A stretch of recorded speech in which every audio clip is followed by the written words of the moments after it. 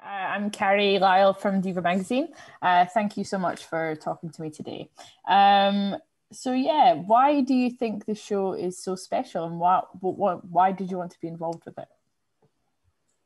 I didn't say it was special. I said it was fucking amazing. No.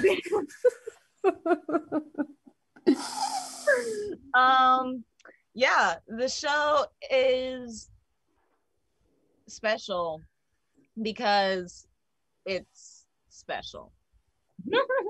You're gonna know that it's special when you watch it, and I've watched it, and I know that it's I'm talking to the people here. Okay.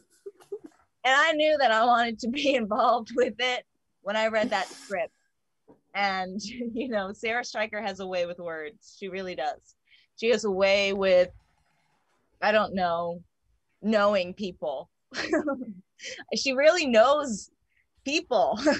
Yeah. I don't know. There's a way when she looks at you, and it's kind of icky because it's like, are you touching me with eyes in my soul?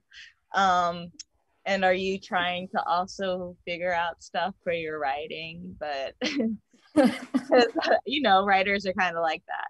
But no, not really. It really does bring something to the script, each script that she produces, each character that is present. And I think that's why not only myself, but Rain and every other actor that signed up to do this show did it. Yeah. I think it's really powerful with all these different stories, all these different characters coming from all walks of life. And then just being able to play one of these girls, and give people a glimpse into the life of what it's like to be an adolescent teenage girl, and share the struggles that aren't talked about. There are some that are talked about, and there are some that aren't. I know that with Rachel's story in particular, it's not really a thing it's just now starting to be talked about within the Black community.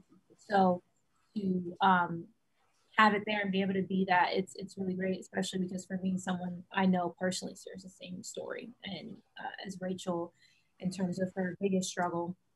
And it's modeled after her, and I'm just grateful that I got to show that, and then this story of sisterhood, it's just really powerful. Yeah. We don't have a lot of time, so in one word, tell me how you think you would fare on a real life desert island. Deserted. I think I could be 50-50 chance here. of doing well and doing shit poor. So it's a 50-50 chance. Awesome. Thank you so much, guys. Lovely to talk to you. And congratulations on brilliant performances in the show. Thank you. Thanks, Carrie. All the best. Bye-bye.